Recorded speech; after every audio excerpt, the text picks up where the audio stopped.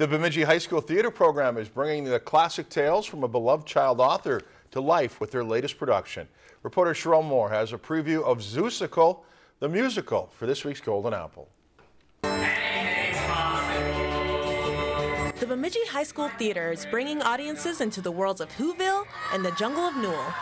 They've been rehearsing for Seussical the musical for the past 3 months. Seussical is basically just a really great show for the whole family, definitely. It's very exciting, has all the classic Dr. Seuss characters, and it's just all about imagination.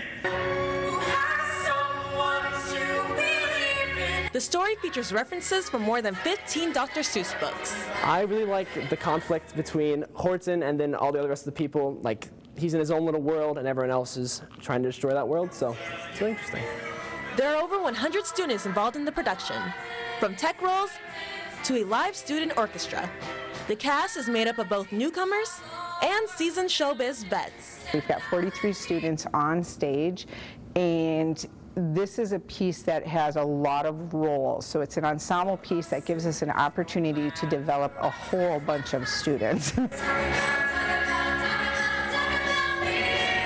For some cast members, it wasn't hard to find material to prepare for their role. I watched, read, and studied Dr. Seuss for 2 months before the show in preparation to make sure that I could do Dr. Seuss's creations justice, because he was someone who inspired my childhood. Seussical the musical will premiere at BHS exactly 1 week from today. You can find a link to tickets and a full list of dates online with this story.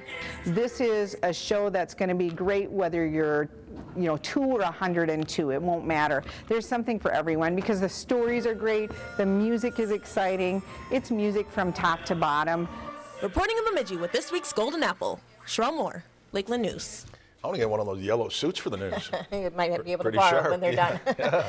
If you enjoyed this segment of Lakeland News, please consider making a tax-deductible contribution to Lakeland PBS.